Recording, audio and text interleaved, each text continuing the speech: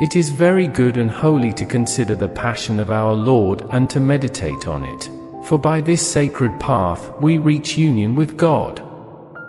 In this most holy school we learn true wisdom, for it was there that all the saints learned it. Indeed, when the cross of our dear Jesus has planted its roots more deeply in your hearts, then will you rejoice, to suffer and not to die, or either to suffer or to die, or better, neither to suffer nor to die, but only to turn perfectly to the will of God. Love is a unifying virtue which takes upon itself the torments of its beloved Lord. It is a fire reaching through to the inmost soul. It transforms the lover into the one loved.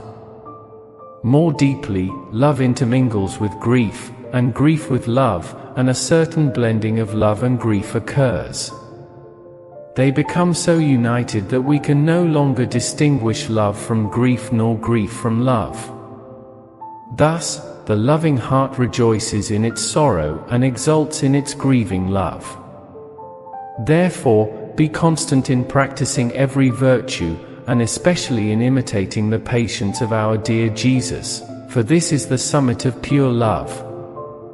Strive to live in such a way that all may know that you bear outwardly as well as inwardly the image of Christ crucified, the model of all gentleness and mercy.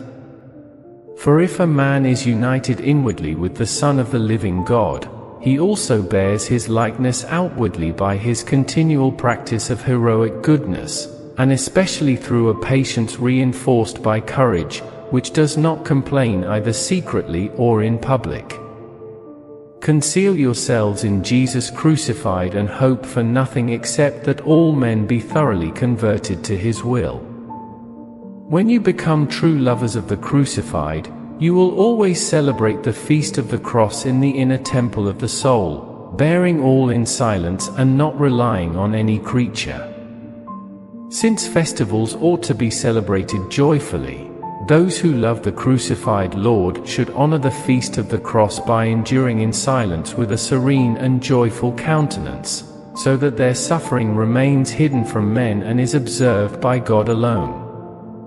For in this feast there is always a solemn banquet, and the food presented is the will of God, exemplified by the love of our crucified Christ.